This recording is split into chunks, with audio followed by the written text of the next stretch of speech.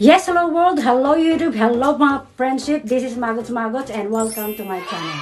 Today's video is all about how to verify your deposit on Google Adsense. So, isi-share ko to sa inyo according to my own experience. So, bago ko i-share yan, kung hindi ka pa nakapag-subscribe sa YouTube channel ko, please subscribe my YouTube channel, hit the like and share, and click the notification bell para updated po kayo sa mga bago pang darating na video.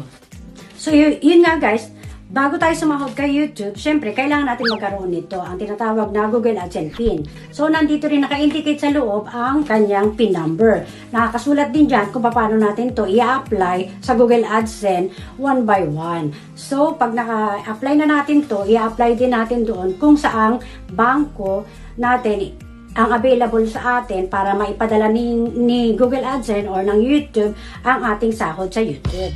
Actually, marami kasi nagtatanong sa akin kung saan ba i-apply, ano bang bangko ang pwedeng gamitin ng mga bawat content creator pag sasahod na sa YouTube. Depende yan sa country na my own experience lang to ha. Depende yan sa country kasi ang naririnig ko sa Pilipinas, Western Union ang ginagamit nila. And then syempre dito sa Japan, wala naman kaming Western Union o sa ibang bansa kung may Western Union, I don't think so.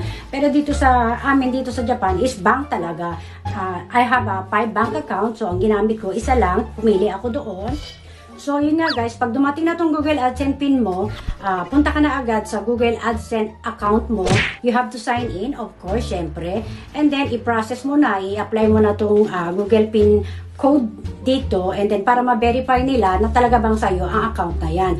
Kaya nga tayo pinapadalahan ng Google Adsense PIN para ma-verify kung sa atin ba talaga ang account na ginagamit natin. Alright? So, pagkatapos mong ma-apply, i-click mo naman ang home. Para pag-click mo ng home, sa baba nun, meron siyang payment. Pag-click mo ang payment, doon mo na i-apply ngayon ang gagamitin mong bank account na required mo na doon ipapadala ni YouTube sa'yo ang magiging sahod mo from YouTube. So, ayan guys, pag nandiyan na kayo sa payment method, itatype nyo na dyan ang bank account na gusto nyong gamitin kung saan kayo padadalahan ng sahod ni YouTube. So, itatype nyo lang dyan yung bank account nyo, and then yung branch code, and then yung, of course, yung account number nyo. And then, pag na-type nyo na yon, sa baba nyan, may nakalagay dyan na save, i-click nyo lang yung save. Pag walang problema, okay na yan. Yes, after mong ma-save yung bank account mo sa Google Adsense, right away, mag-i-email sila sa'yo and then padadalang kanila ng email na katulad niyan, yung primary payment method change.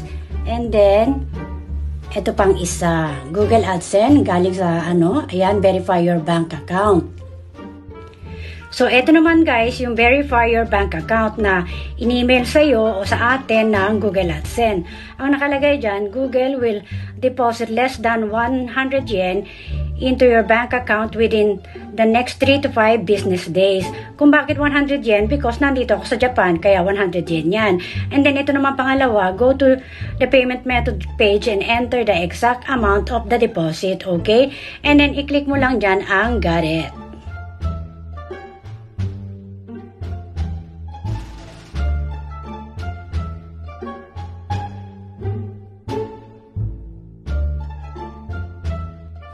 So, yun nga guys, after mong maklik yung got it, ito ang lalabas na susunod na step. Verify a deposit from Google.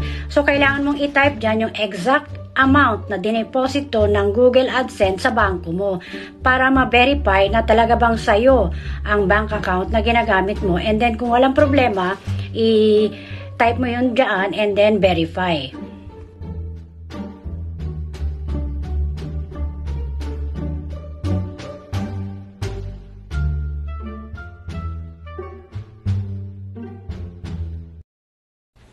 So, pag okay na ang pag-verify natin o sa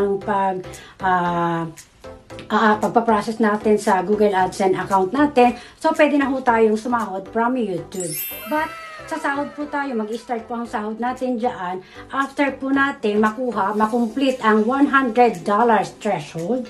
Of course, kailangan po yan. And then, directly po na po tayo makakasahod sa YouTube kung naayos na rin natin ang pagpaprocess or pag-verify, yung katulad na pinakita ko kanina. Sana nakatulong po ito sa inyo. This is only my own experience na isinishare ko sa inyo. So hanggang dito na lang po tayo guys. And then maraming salamat po. At God bless you all. Bye-bye!